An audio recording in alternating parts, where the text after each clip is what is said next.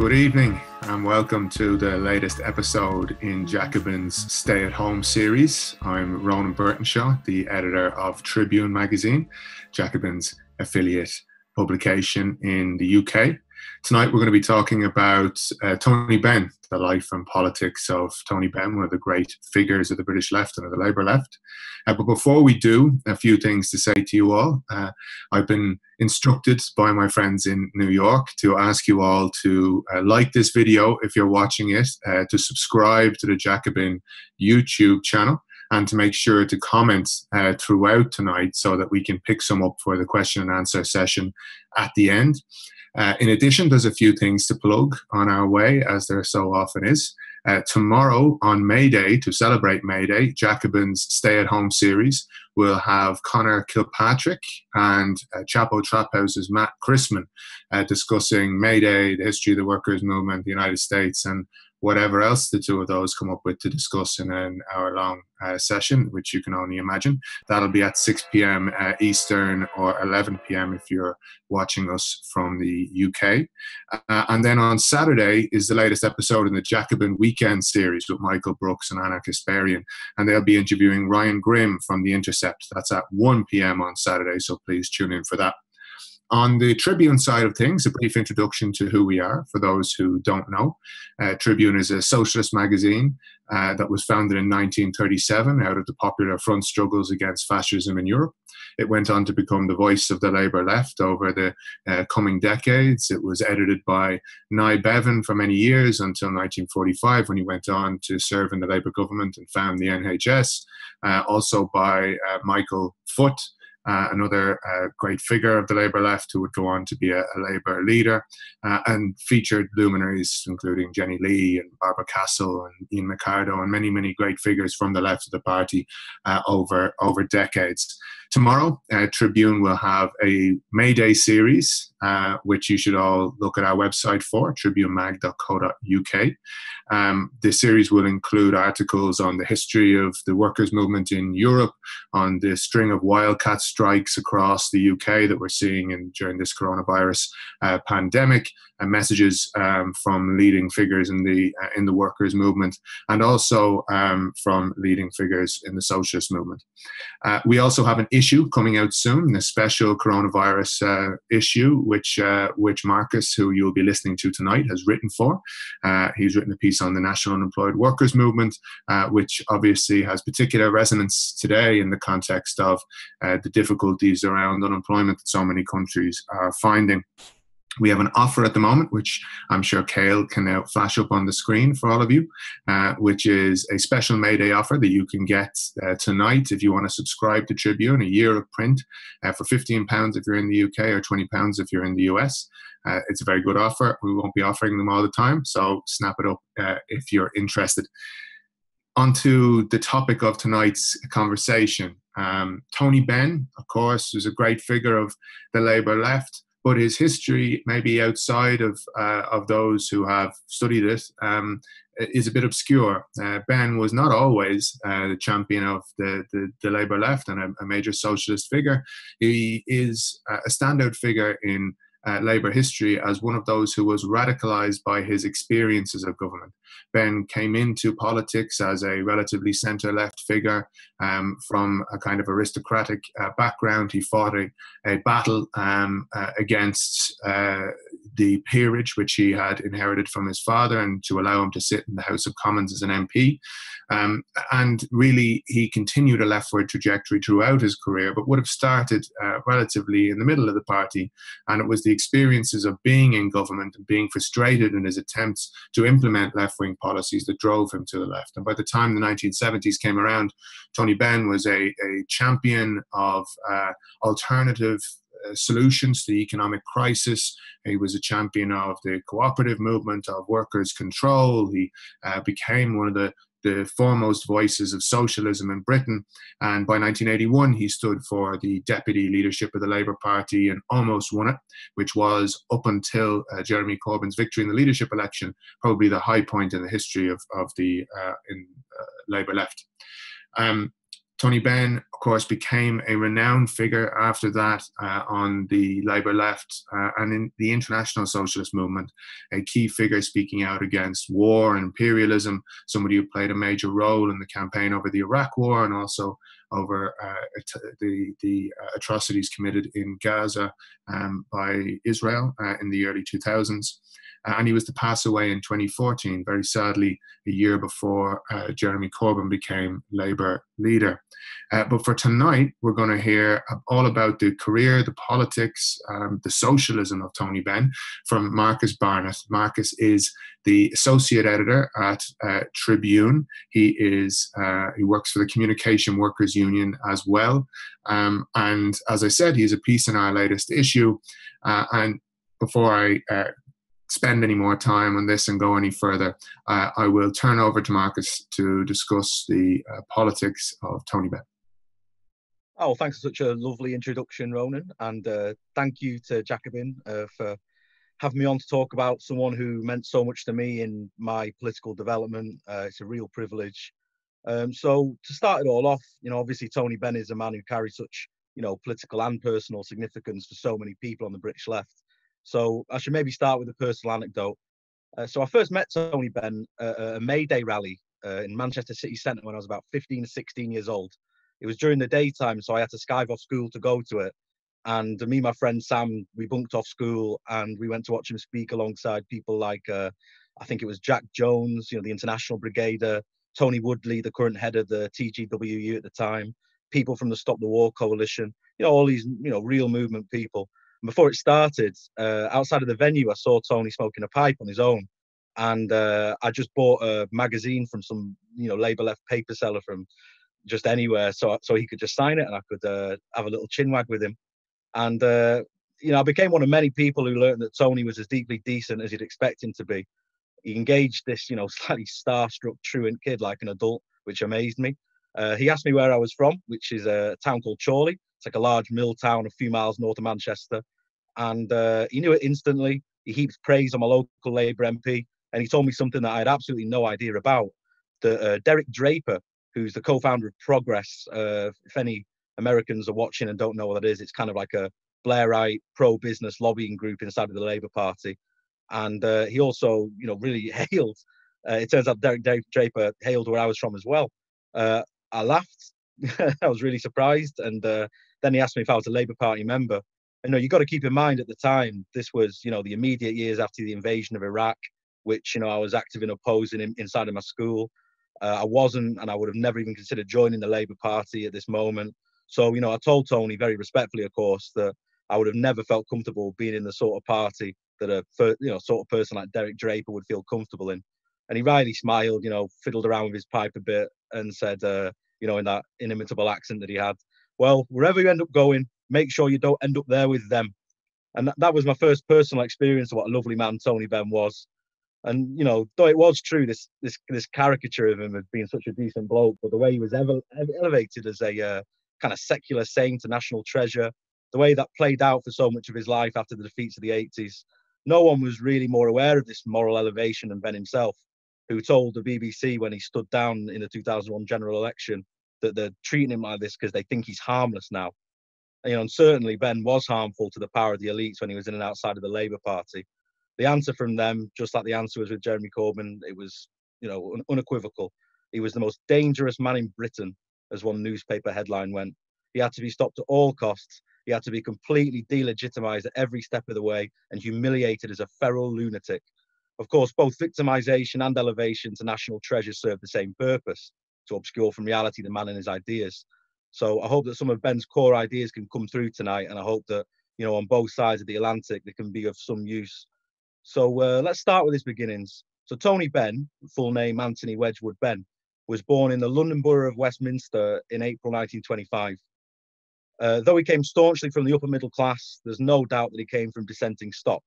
His mother, Margaret Wedgwood Benn, was the president of a small dissident Christian church called the Congregational Federation, and was an active member of the League of the Church Militant, which organised Christians to fight for the rights of women to be ordained as ministers. His father, William Benn, who would later be given the royal title of the Viscount Stansgate, was a left-wing liberal who defected to Labour and served in the 1929 Labour government, This meant that a young Tony met figures such as Ramsay MacDonald, who was soon to be disgraced for attempting to lead Labour into a unity government with the Tories, and Mahatma Gandhi, the Indian independence leader. Though through his father, he was related to the Reverend William Benn as well, who was an early dissenting minister in the eras, initially following the English Civil War. At the outbreak of World War II, Tony Benn joined the Home Guard, a government auxiliary organisation intended to serve as a local resistance body against German parachutists, where he was taught how to use weapons for the first time.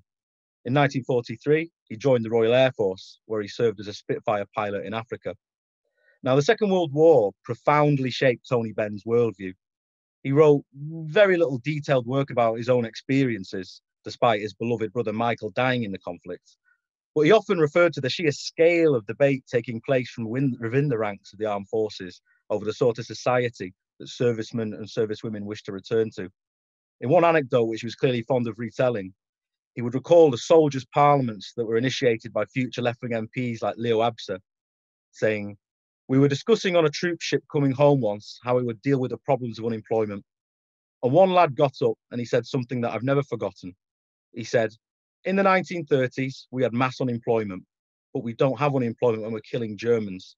He said, if you can have full employment by killing Germans, why can't you have full employment by building hospitals, building schools, recruiting teachers, recruiting nurses, recruiting doctors?" And that's how we got it. Of course, it was the 1945 landslide election for the Labour Party, which saw some of the greatest changes in British society that we've seen before or since. So following his demobilisation in 1945, Benn went to Oxford University, where he met Caroline Middleton de Camp, an international student and native of Cincinnati, Ohio, and proposed to her within 9 days of meeting her. After serving as the president of the Oxford Union, Tony got an entry-level job with the BBC before becoming the Member of Parliament for Bristol South East. Now, his predecessor, Stafford Cripps, was a very interesting guy, an early bankroller of Tribune and a very active anti-fascist in the Popular Front campaigns of the 30s. Cripps was a Christian socialist who endorsed Tony to voters by saying that he was as much of a Christian as I am. He was known for his radical left opinions all the way throughout the 30s, when he was very active in a Labour left body known as the Socialist League, which amongst the many things it advocated for included rather eccentrically to look at now, a democratically elected dictatorship of the Labour Party in the mid-30s. He was a figure who, at this point, Benn's politics didn't really align that much with, though later on in his life, he would be both favourably and unfavourably compared to him. So throughout his early period in Parliament, starting 1950, Benn was a fairly middle-of-the-road politician. He mostly backed out of the major battles going on between the party's left-wing supporters, led by Nye Bevan, and those led by the one-time party leader Hugh Gaitskell. Though Benn's moral framework was very much that of radical Christianity, he was critical of the H-bomb. He very much met the conventions of a fairly standard post-1945 social democratic MP. As such, he was never really intrigued in the politics of the Keep Left faction, which, although rejecting the tactics of armed revolution or democratic centralism, still fought at the local and parliamentary levels for full employment, a socialist housing policy, the nationalisation of the economy's commanding heights, and all the other things that the Labour government seemed to err on as, whenever it got into power. This is not to say that Benn entirely blended into the background, and by the 60s he began to show a different side. In November 1960, when his father died, he automatically became a peer, which was the law at the time. It was also the law that peers couldn't sit in the House of Commons, and a by-election was called for May 1961. Now, this caused a total constitutional crisis. Though he was barred from sitting in the Commons as a peer, he was re-elected by a nice 69.5% of the vote, despite voters being told clearly that he was a disqualified candidate. So, despite getting less than half of Tony Benn's votes, the Tory candidate, Malcolm St. Clair, was declared the winner. However, Benn fought this in an extra parliamentary campaign, alongside other campaigns he was fighting in the local area around workers' segregation on buses, taking an active role in the early wing of the anti-apartheid movement and other such struggles. And through this campaign, he ended up forcing the Tory government to change this very arcane law with the Peerage Act of 1963, which allowed peers to renounce the titles. Benn, of course, was the first peer to renounce this title and was elected back into Parliament in a subsequent by-election. So this flutter of activity preceded the enthusiasm which met the 1964 general election, which saw a very narrow victory for a Labour Party led by Harold Wilson. Now, Harold Wilson was quite an interesting fella. He was a former left-winger, He was almost a lieutenant, if you like, to Nye Bevan throughout all the major factional disputes of the 50s. And he recognised that he owed quite a lot to the left here. And in the previous years, the Tribune group, or rather what became the Tribune group, the Victory for Socialism group, have been organising selections across the board. And, some degree of respect and recognition had to be given to this government in the left. And Wilson mostly took on board progressive, technocratic notions. And he gave Benn the Postmaster General role, and was also the Minister of Technology from 1966 to 1970. Now, in these roles, Benn became known as a quite competent, thoughtful technocrat. He's credited with creating various things like BBC Radio 1, the Concorde supersonic aircraft, and even the British postcode system. But I think it's broadly fair to say that the clashes he was having with these unelected institutions in this role was what was beginning to really radicalize Benn, and putting him on a path of becoming much more intrigued about the dynamics and the reflexes of class power, and also things that he never considered, to be honest, about the seemingly impenetrable boundaries of the British state. When for example, Benn proposed something as innocent as introducing what he called a non-traditional stamp designs. That means on the post put in pictures of landscapes, pictures of historical figures, commemorative editions, special Christmas stamps, and so on, without the Queen's head on them. And the resistance to this was so serious that the Queen herself stood in to oppose him. And after what he thought was a totally unnecessary, disproportionately heavy fight with the establishment, the compromise that was reached was that the Royal Mail would make stamp designs, but with a very small Queen's head in the corner. And throughout these battles, he just had very much this aching sense that somehow democracy wasn't all it was cracked out to be in this sense, and that more deep analysis from Labour, both in and out of power, was necessary in order to tackle the challenges up ahead for us. So when the Tories under Ted Heath surprised everybody with a 33-seat majority in 1970, Benn took the time to take a step back. He started working on his political conclusions of the past couple of years, and out of this, he produced a pamphlet for the Fabian Society called The New Politics, a Socialist Reconnaissance. Now, in this pamphlet, Benn outlined his philosophical underpinnings. For him, it wasn't enough to draw a dividing line between support or opposition to statist policies within Labour. For Benn, the issue is with democracy itself. What was the point of having a Labour Party which doesn't do what it promised when it gets into power? What's the point of having political democracy without industrial democracy? How can mass popular support be reflected inside of the state? And how can movements and governments work together to achieve this change? Those were the questions that Benn was trying to grapple with. On the extra parliamentary front, he did have a lot of things to work with here. So the early 1970s saw a really serious period of class confrontation in the UK, as all the contradictions stitched together by the post-war consensus completely unravelled. So Ben was equally inspired as he was practically informed by new shop stewards groups across the engineering industries, consumer associations, and new forms of rental and community associations that, if they ever had existed, they certainly hadn't done in his adult life or before since 1945. So his reckoning was that Keynesian capitalism's offer, which produced rising incomes and a seat at the table of most governments for trade unions, just simply wasn't enough. He believed that new access to higher education and vastly improved workplace training in nearly all industries, alongside the new forms of visual media, had radicalized people far more than the status quo could hold. Ben believed that if these new forms of collective organization could stick together and combine their talents, then serious victories could be gained against multinational corporations and the Tory elite. And indeed, Ben had seen plenty of reason to believe this. In 1971, the workers at Upper Clyde Shipbuilders in Glasgow launched a work-in against the closure of their yard, which inspired Ben deeply and helped him shape his ideas. Around this time, at a speech to foundrymen members of the AUEW union, he laid out his idea for full workers' control of industry as part of a broader policy that would extend to further nationalisation of the shipbuilding and aircraft sectors, as well as extend the public sector where companies were failing, rather than offering state subsidies to corporations. In the speech, he put it clear enough, and I quote here: "If we are going to talk about industrial policy, let's start with the people. Let's forget about legislation for the moment and start talking about industrial democracy. And I mean industrial democracy. Not just better communications or more personnel managers or consultations or company news sheets. Least of all am I talking about one tame worker on the board of a company or trying to pretend that a few shares for the workers will make them all into little capitalists and iron out real conflicts of interest. I'm talking about democracy, and democracy means that the people ultimately control their managers. Just that, no less and no more. It's time we asked ourselves some fundamental questions about the management of industry.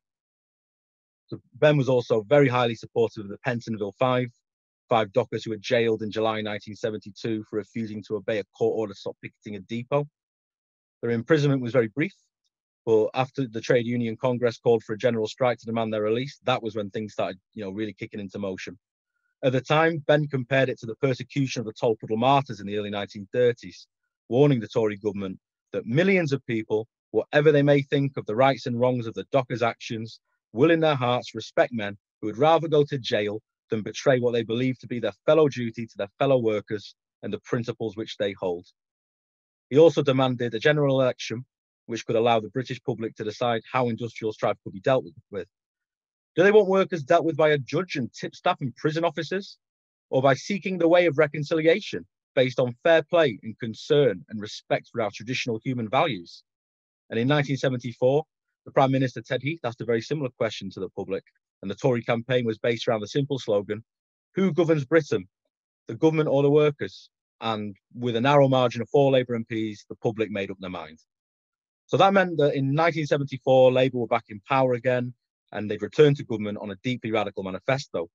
The forward to the manifesto, the name of which went out in Harold Wilson's, promised to eliminate poverty, emphasising full employment, improving people's social environments. It also pledged to, quote unquote, bring about a fundamental and irreversible shift in the balance of power and wealth in favour of working people and their families.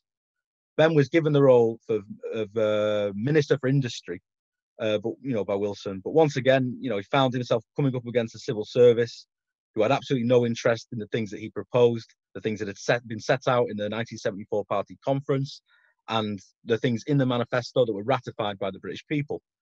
He recalled later in an anecdote that senior civil servants took him aside and said to him in his very early days of working there, look, you have 2 options. You can either go with the plans we both agree on, and we can sell it to the press that everything is going very well, or you can go ahead with the plans that you want and we can make sure that they fail.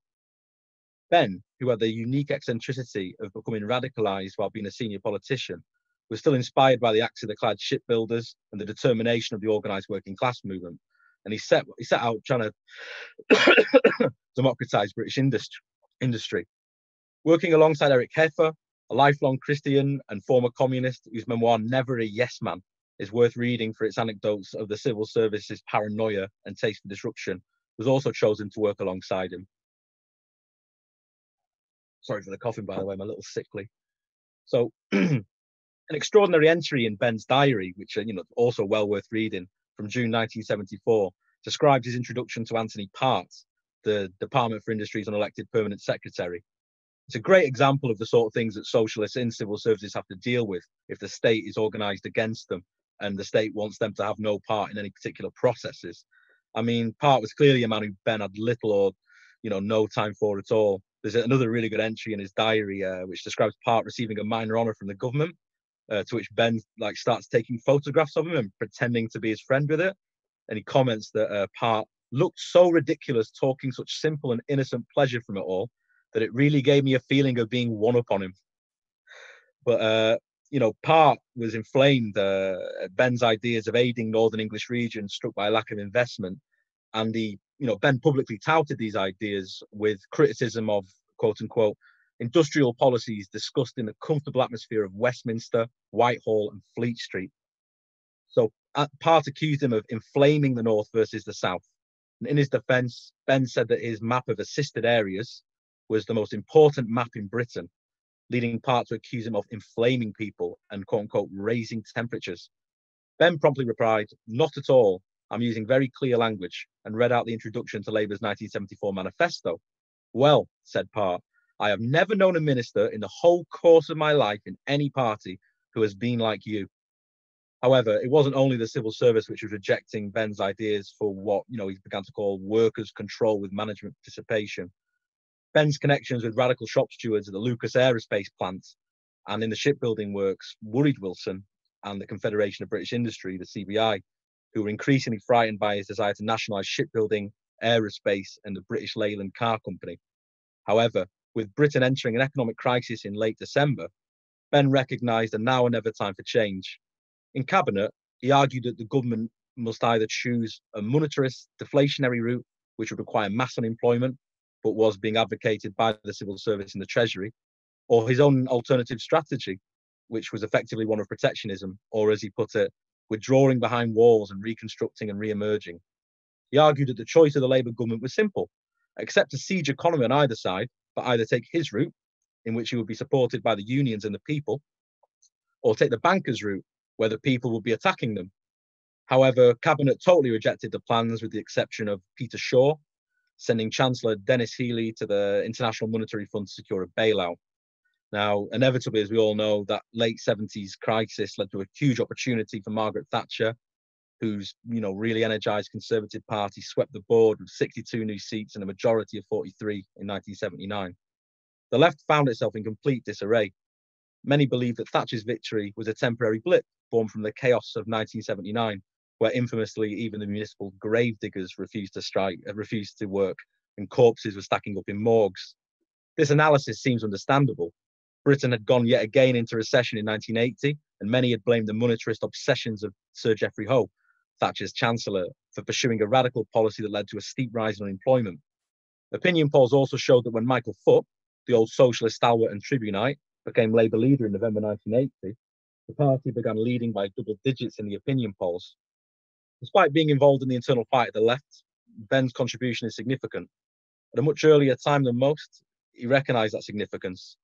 In 1979 at the party conference, he warned delegates that this was a moment of truth, saying that, and I quote, "The belief that the mixed economy could sustain full employment and rising public expenditure had turned out to be an illusion. He saw that the public and political consensus for the post-war settlement was completely falling away, and that the desire for real change was stronger than ever. The growth of the European Economic Community, which became the European Union, had led to an undermining of the national state's ability to manage economic affairs, and the growth of automation was leading to pressures on traditional sectors of British industry." In a further piece in March 1980, he wrote that "We have a capitalist system in this country which is no longer capable of sustaining the welfare upon which so many of our post-war politics rested. The real problem is not that the Tory government are pursuing their policy, but that there is no alternative to their policy unless we are prepared to achieve a fundamental and irreversible shift in the balance of power in favour of working people and their families." So this set Benn on the offensive. Against figures on the right, such as Dennis Healey, and those on the more opportunistic wings of the left, such as Neil Kinnock, Benn believed in the desperate need to turn Labour into a party that clearly articulates the case for socialism.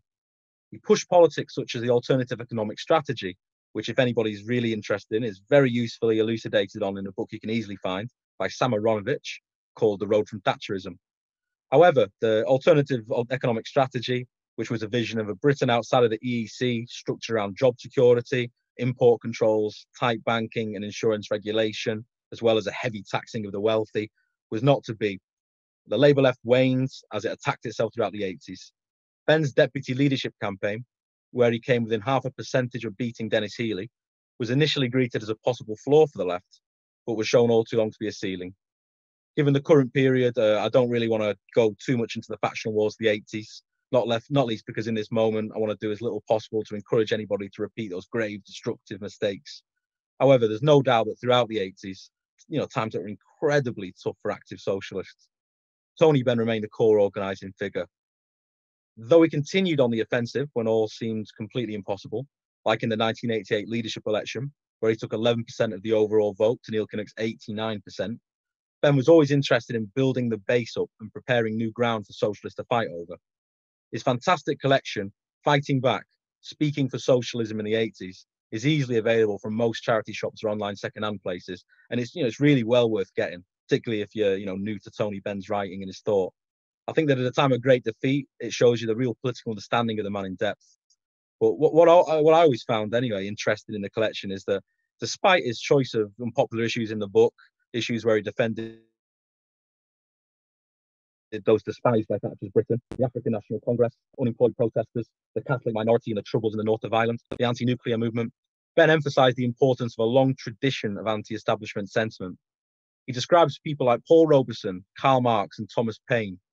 He also describes the British radical tradition, a notion he had of total refusal to accept the values of to accept the values of tiny minorities of people by the great many, be they the church, the royal family, or the modern state.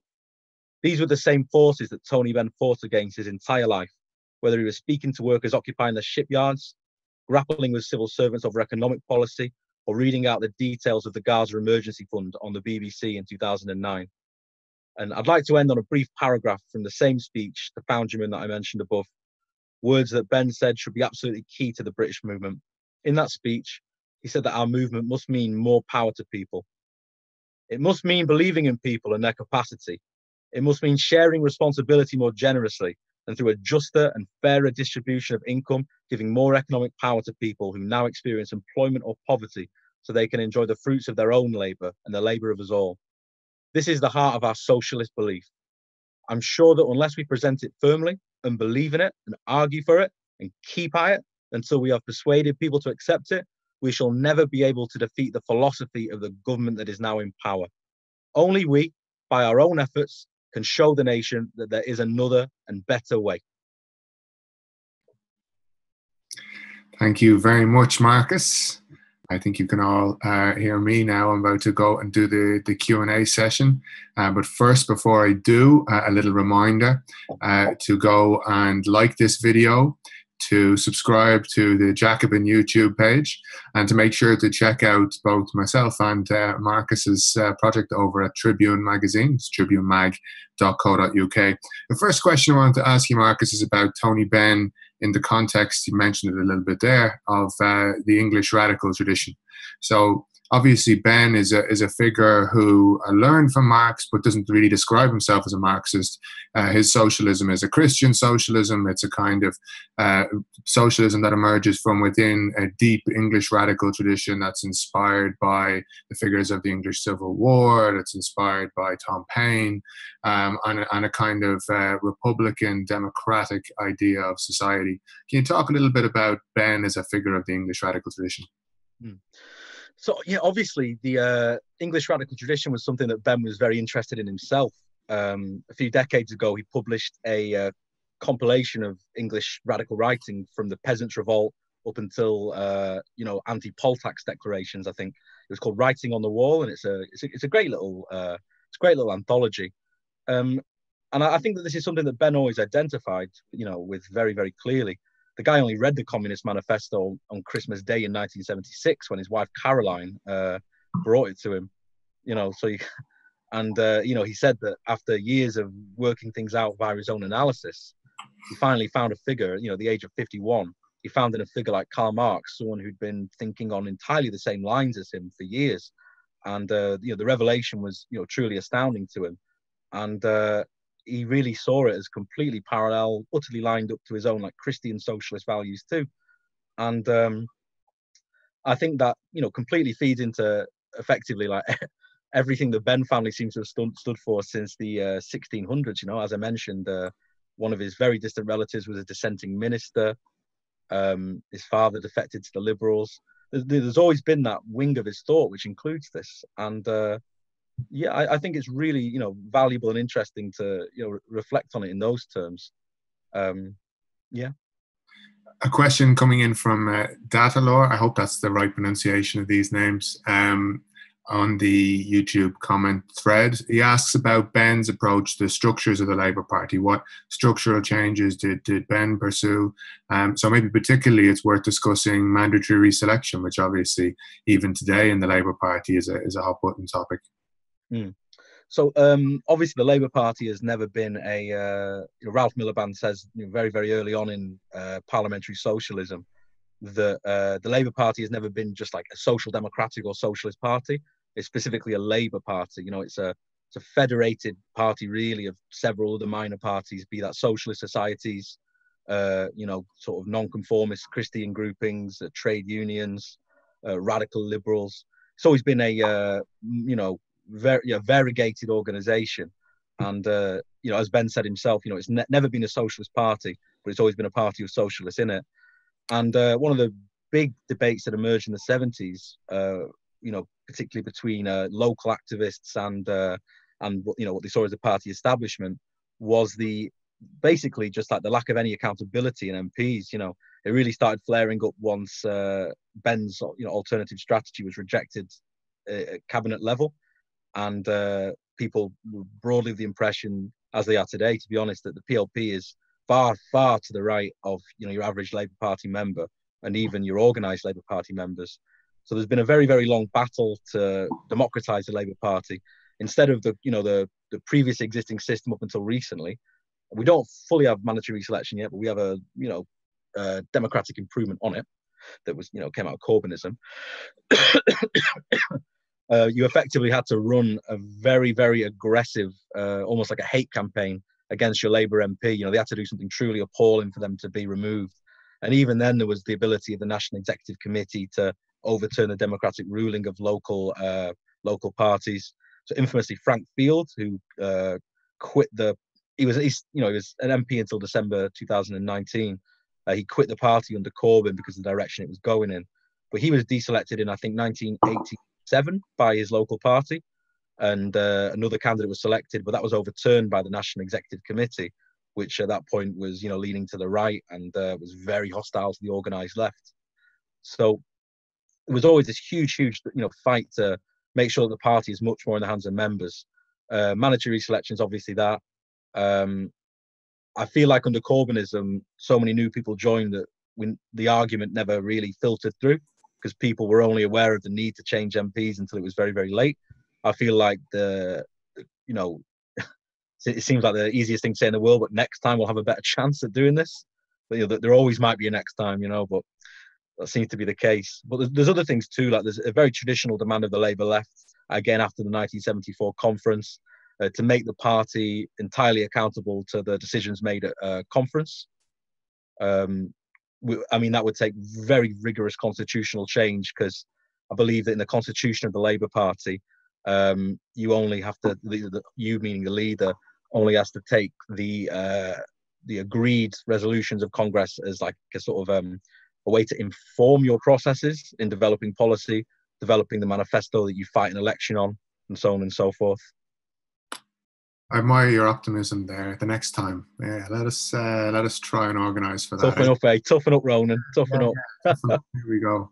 And another thing you mentioned a bit there, I suppose it relates to the Labour Party question, is Benn and democracy, right? So one of the big things that stands out about Tony Benn's political record is this defence of democracy, and not, the kind of parliamentary or liberal democracy, but the idea of a radical democracy that would extend to the workplace, where it wasn't just about public ownership, it was about democratising those industries that were publicly owned. It wasn't just about taking control of the workplace, it was making sure there was workers' democracy.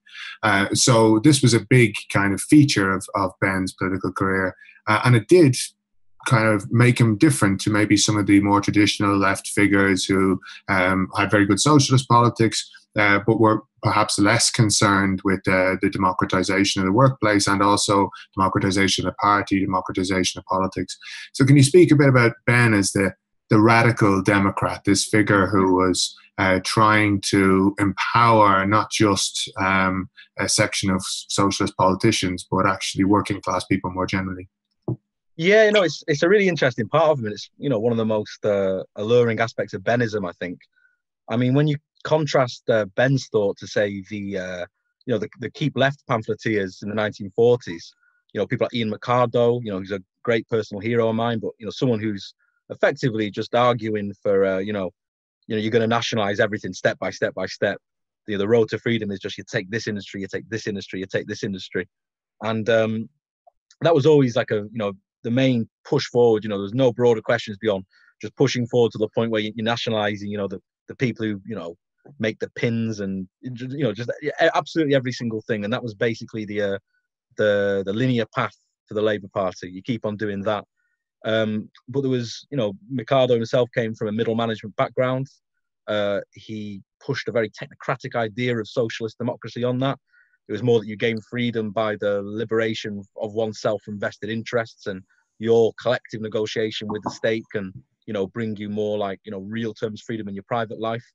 But, Benn, in that Fabian Society pamphlet, he's discussing like the new freedoms of the 60s and 70s, the mass media, the ability of people through increased education and technical training to engage with things in a way that he argues people had never fully engaged with before. And he believed that the post-war settlement gave people a taste for a lot of these things, and they wanted more. And the promise of it couldn't, the capitalism couldn't live up to the reality of it. So the next step was to keep on pushing forward and going against the grain like that. And he argued that, the Labour Party should be caring about democracy, and the movement should be as wide as life itself, which is, one of his flowery phrases. But it's also not just that. It's not just from that gut feeling. It's also from it's about the sort of as a form of confrontation. Like the way he saw it was, how can you democratize the state? How can you democratize society if you don't democratize the Labour Party? So these things that are very much considered, or at least demonized and characterized by the right wing as, flimsy, internal affairs of the Labour Party and muckraking and so on. They're really, really important things. It's a good question. You need to take the Labour Party because it's the opposition. If you take the opposition, you'll never take the Tories, but you're well on your way to taking the state there, aren't you? And it's a very important tactical question for socialists to deal with. Before we go on to the next question, I'll remind everyone that we have that special May Day offer for Tribune. If you want to keep reading what Marcus Barnett has to say about politics, which I would highly recommend, it's bit.ly/Tribune May, all lowercase, and you'll find that offer. While you're talking there about democratizing the party, taking the Labour Party to the left, obviously Benn, I suppose particularly for a US audience, he's an interesting figure because he's a socialist in Parliament. He's a figure who believes in the parliamentary road, or at least as he called the democratic road to socialism. He believed in trying to win power through winning parliamentary majorities and using left-led governments to support the workers' movement and socializing the economy and so on. What do you think is the lesson of Benn's kind of life as an MP, both where he's in government, where he's an opposition, and then also his later life, where he's this backbencher making the rabble-rousing speeches against war in particular? Well, it depends how far you want to go with his life. I mean, he obviously left Parliament in 2001 to, in his words, spend more time in politics. And, if that seemed like hyperbole at the time, it certainly wasn't when 9/11, the invasion of Afghanistan, the war on terror rolled around. And he played a role that I think in those years that, in my opinion, at least as a teenager throughout those years, certainly rather the 1980s, he was seen as this, this new moral crusader against what New Labour and what Tony Blair was doing in the Middle East. And, he occupied a really, really important role. I think he gave hundreds of thousands of young people a really, really clear understanding of, of the war on terror, of imperialism, of the very morally dubious nature of what was going on in our name. And his diaries at that point are absolutely fascinating, But then you see it towards much more closely towards the end of his life.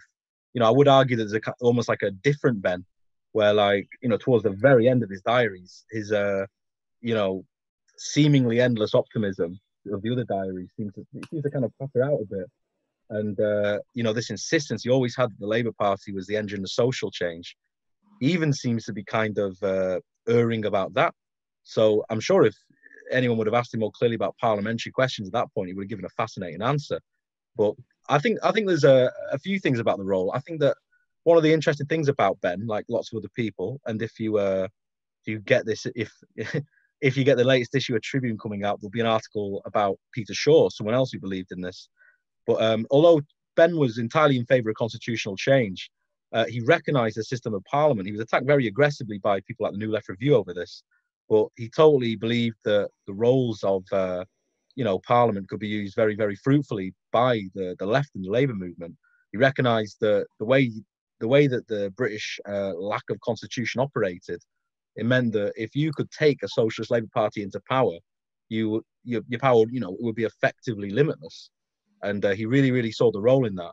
And he saw the role of the social movements to push, that party into the, as you said, Ronan, the democratic road, to make sure that they could.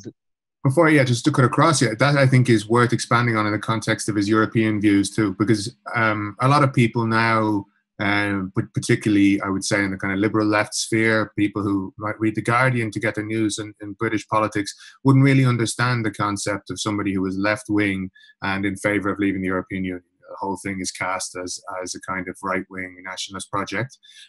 Tony Benn's own views have been kind of caricatured in recent years as a Little England opinions, but actually the truth of it is, as you're saying, his view of the European Union was very much that it threw up obstacles to a potential radical socialist government that wouldn't be there just through the English parliamentary or constitutional system.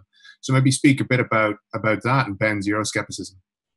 Well, absolutely. I mean, even when you look at what him and Eric Heffer were doing in the industry department, one of the main complaints that Heffer makes in his memoirs is that, whenever the civil service or the right, like Harold Wilson as the right-wing leader of the party, whenever he was getting nervous about something that they were doing, they would basically move like that economic detail to the foreign department for the international secretary to deal with, because he recognized it would go through Europe there and therefore be effectively exempt from nationalization.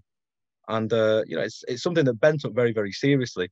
As you said, lots of people write him off as like a left nationalist and, someone who wasn't particularly, progressive or whatever because he didn't believe in Europe.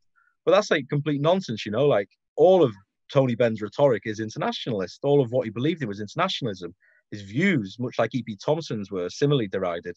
They were founded out of that international coalition against fascism that existed after the Second World War, and the true fraternity that existed amongst peoples after 1945.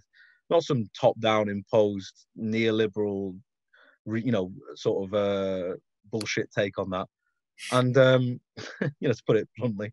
And, I mean, of the many things of Bennism, I think that, the idea that, if there's no point, if you'd like to extend it further, there's no point democratizing the Labour Party if a European state is just going to impose itself upon you on whatever you do. There's no point hoisting the red flag in London if that's just going to get it, onto you. And I think that's something that a new generation of people would certainly, particularly in the context of the Euro crisis now, they could really go back and look at some of Benn's writings about the EEC referendum, talking about his arguments about keeping out of the market. I think they're well worth returning to. William Robinson asked a little bit about Tony Benn books. Obviously, there are a number of famous ones: Arguments for Socialism, Arguments for Democracy, his diaries, which you raised yourself. I think those are all very worth reading. We've also published some of his writing on the Tribune and Jacobin sites after, of course, Tony Benn himself had passed away. So I recommend that. And there's also Will and Testament, if people want to watch a movie about Benn or a documentary about Benn. That's really, really worth watching. Rabia Khan in the comments asked a bit about Benn and Fabianism. So how, Tony Benn, who at one stage was involved in the Fabians, sitting in the EC and so on, but how would you contrast kind of Benn's view of politics, one which was a kind of democratic socialism, but with big emphasis on workers' control, democracy and so on, to the Fabian kind of gradualist approach? I think you just summarised it yourself there. The Fabians were effectively, a very paternalistic force on the labour movement. They didn't really believe that ordinary people could do it. They thought that ordinary people causing a bit of a fuss, which could then be repackaged and sold to, by sympathetic sections of the ruling class, to less sympathetic but probably more influential sections of the ruling class. They thought that could effectively do the job. That's what Sidney and Beatrice Webb pushed for. It was never this, all-encompassing radical socialist approach that Tony Benn went for. I should clarify that he didn't, there wasn't that sort of ideological cohesion within the Fabian Society at the time. Throughout the 60s, they were publishing all sorts of things by people like Woodrow Wyatt, Ian McCardo, Michael Meacher. The Fabian Society were interested in developing these ideas and, pushing them. And they may not have had at this point the kind of reputation he may have had recently, as like a bit kind of wetter and a bit softer than Miliband and Corbynism. They were trying to produce a real intellectual trend there. But, to to answer your question, I think if there's a difference between Bennism and Fabianism, I'd say the one word to, contrast them both is participation. We published a piece recently on Tribune, Ben at 90, by Leo Panich and Colin Lays, and in it they emphasise Ben's connection to the social movement tradition. So particularly they're talking about Ben's embrace of things that maybe were being more slowly embraced in the Labour Party, Black liberation, the women's movement, the anti-war movement, and so on. But also they raise a very interesting point, which is Ben is really the first figure to make an internal Labour Party election a movement election with mass rallies and demos and so on in support of his cause to be deputy leader in 1981. What do you think was Tony Benn's relationship to the kind of social movement left? Well, it's a good question, isn't it? Because do you mean the social movement left in terms of 1995 onwards? Oh, I mean before that. So the idea of the movements that are coming out, outside of the party, so outside of social democracy, outside of the union. Okay, sorry, yeah. Well, I mean, he clearly saw that they had a really vital role to play in the ecosystem of the labour movement. He saw that, the revival of these things like tenants associations, consumer rights groups. I think in that Fabian pamphlet, one of the things that he takes particular inspiration from are people organising to reduce sound in their local areas, and noise pollution. It's like a weird little one that caught me off guard when I read it. But he was really interested in these new forms of social self-organisation, and he thought that they were reflective of this change in society that had taken place since 1945. And he figured that they had a role to play, and they should be welcomed in the labour movement, and the party should be looking towards these people as broader, more reflective of society than perhaps what the Labour Party was then, which was, not quite like that yet.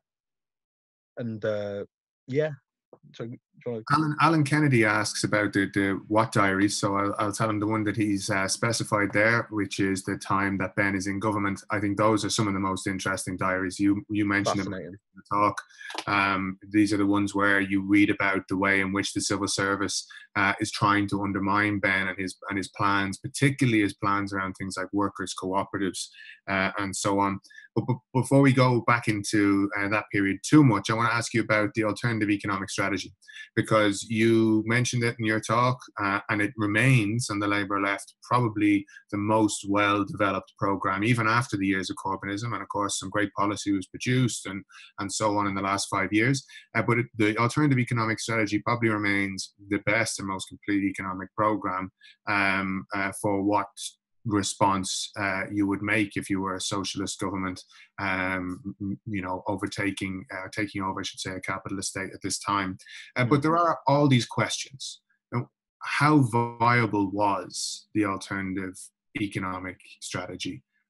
If they had won the battles at cabinet level and through the party, did they really have a movement that could defend a kind of program that radical? Did they have enough of a base in the unions? Did they have enough of an independent kind of socialist force that could push this through? Did they have enough support among the people, amongst the working class of Britain to push this through? These are questions that are asked of us by the right, and I think they're fair. So what's your view on them? I think that if there's one thing to say about it, it's that the Labour movement wasn't well organised enough. That's effectively what it was. We pulled off some absolutely incredible, really, really serious victories in the early 70s. In the miners' strike in 74, you had Labour MPs, not even left-wing Labour MPs, just union-sponsored Labour MPs saying that they're going to be declaring armed conflict on the coalfields if the police continue the way they're carrying on in terms of, brutalising miners and breaking up picket lines and so on. The level of confrontation was so heavy, and you had 10,000 engineering workers turn out to, physically stop the police from harassing the miners in Birmingham, Saltley Gate, that year. And it was just such a sheer scale of organisation. I used to have, used to know this old fella, and I remember him talking to me about that strike, and basically that the police messed around with their car, pulled them over, popped their back tyres, and said I think you better go now. And they were just young champagne enthusiasm revolutionaries, and he said to the couple, like, "Oh, like, we'll get our own back when we take power." And the couple said to him, like, "Well, what happens if we take power first?" You know, and like these times are incredibly serious, and few people in the Tory cabinet were kind of up for the challenge, but you know, there was really significant conservative figures like Sir Alfred Sherman, Keith Joseph, Thatcher, who were very, very about recognising the crisis and really pursuing their solution to a crisis with a very heavy hand.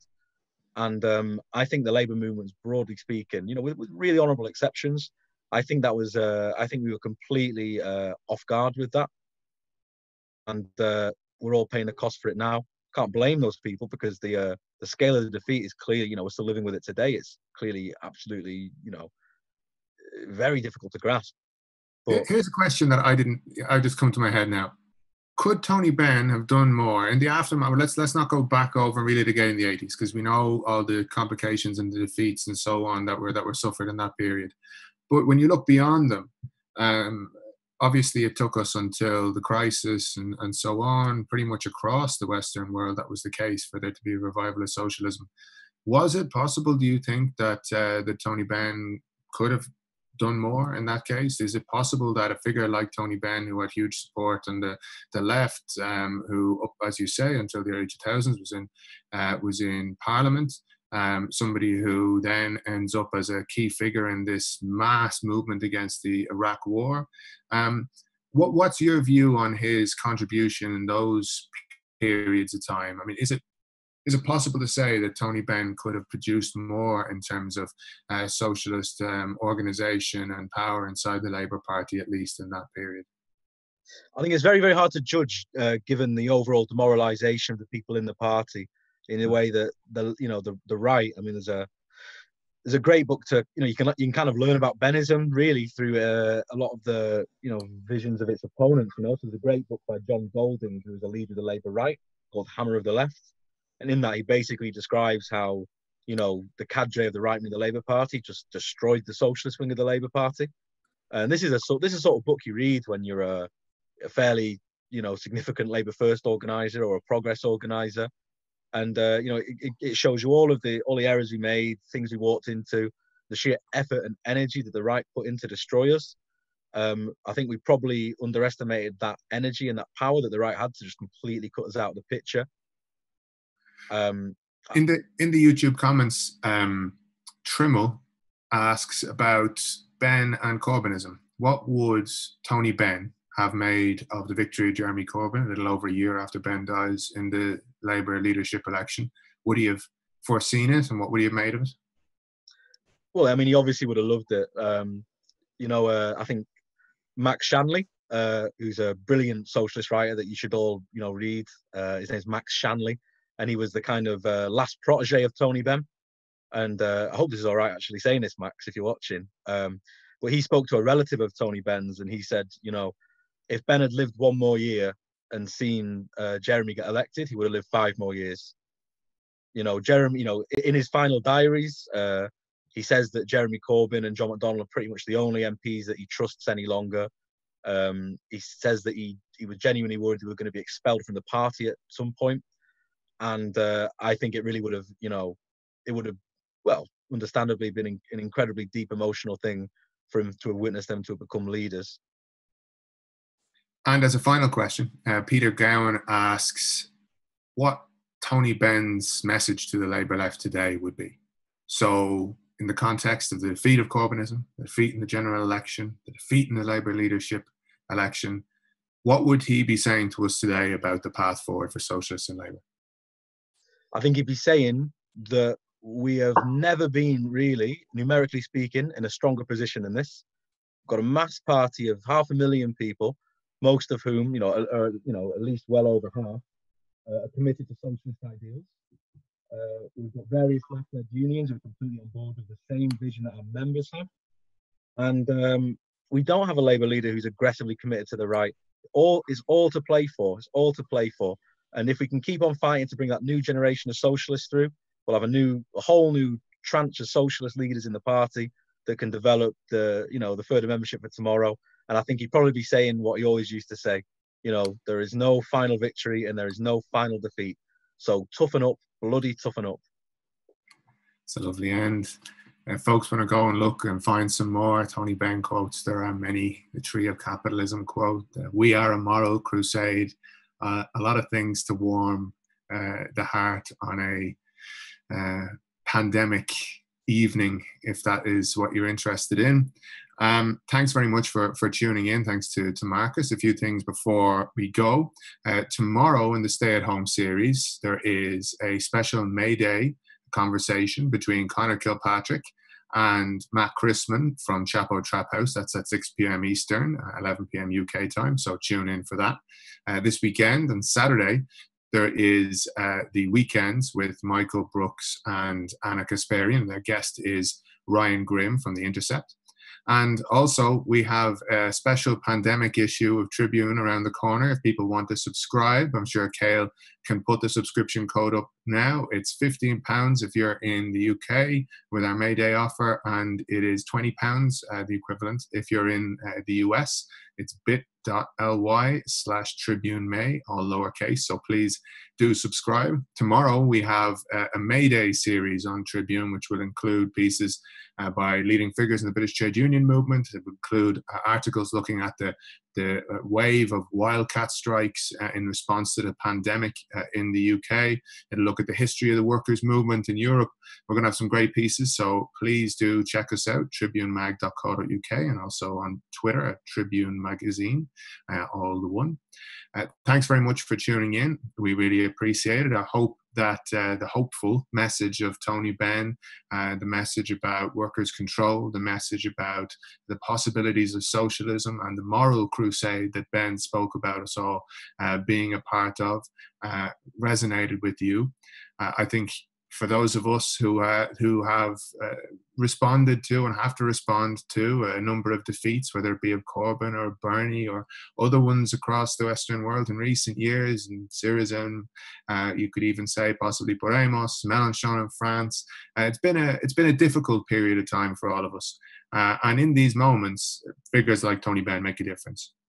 People you can turn to for inspiration, people you can turn to who gave conviction to thousands of people, who inspired them to get involved in politics and to turn to socialism. So we all have a great debt that we owe, a debt, I think, in terms of what Michael Foot used to say, debts of honor. We all have one of those debts to Tony Benn. So thanks very much to Marcus for giving us his talk tonight about the politics and the life of Tony Benn. And thank you all for tuning in. Good night.